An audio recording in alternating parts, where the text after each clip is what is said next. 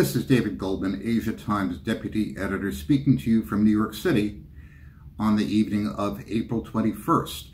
The United States of America, the country that invented mass production of autos and made car ownership a matter for the common man, is, well, out of cars.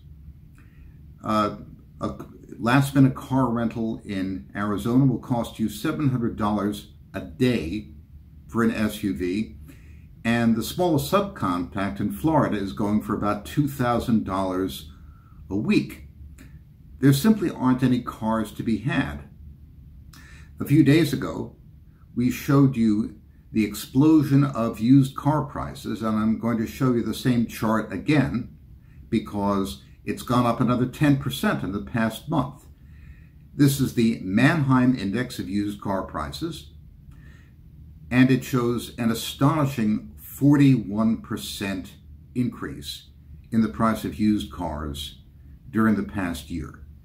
This is because cars aren't being produced. It's not because car demand is particularly high. A car today is basically a computer on wheels. 40% of the value of a car is semiconductors, and America's trade war with China and other factors have led to a global semiconductor shortage. This has caused a shutdown in auto production.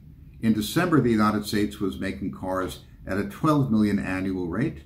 Now it's making them at a 9 million annual rate. Dealers have nothing in their lots. Typically, American auto dealers had between 1 and 1.2 million cars available for sale at any given time. It's now down to 377,000, which is scraping the bottom of the barrel. The big car rental companies sold off their fleets of used cars earlier this year at what they thought were staggering prices, and they can't buy new ones. This has led to a burst of inflation in the car market, which mirrors a similar burst of inflation in the housing market. As we pointed out, with housing prices rising at nearly 12% a year, the Federal Reserve's view that inflation is not a problem is kind of hard to swallow. The American government reports shelter inflation rising at just 1.7% a year, which doesn't make sense when it costs 12% more to buy a house.